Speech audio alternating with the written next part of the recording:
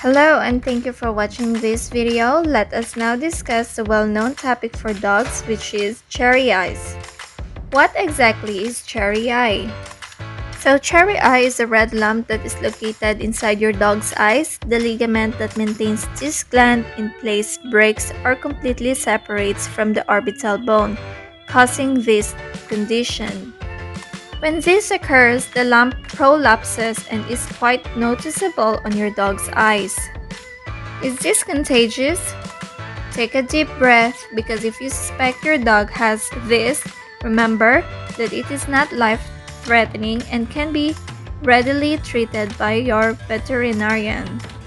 Also, because this is not contagious, relax. If you have additional dogs in the house with your dog who has this condition, they are safe and will not catch it. How can this condition be avoided in your dog? As much as we would like to know how to keep our dog from having this condition, nobody knows what caused this illness, but a vet will usually require surgery to treat it. What happens if the cherry eye is left untreated? Keep in mind that if surgery is not performed, the condition won't go away on its own or become better. Even eye drops won't solve your dog's primary issue, but they will assist it avoiding drying up its eyes. In order to quickly assess its condition, you must see a veterinarian. Avoid delaying it for a long time, as this will not be beneficial, especially if you're struggling to pay for its surgical treatment. What are the risks of this procedure?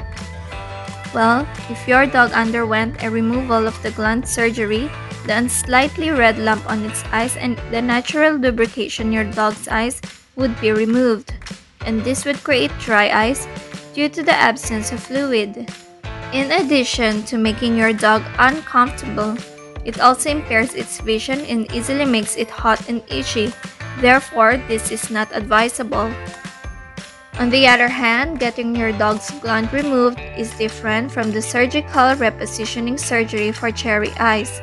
The goal of this procedure was to reposition it to the proper location. This course of treatment would be known to a qualified surgeon. At what age does a dog experience this? It typically occurs in puppies under a year old and is more likely to do so at this age, but it can happen to any dog at any time. French bulldogs are among the breeds of bulldogs that are most susceptible to this condition. What warning signs or symptoms could this condition have?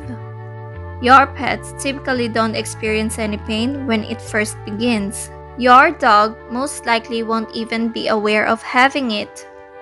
This pink or red fleshy bulge around the corner of the eye is bulging.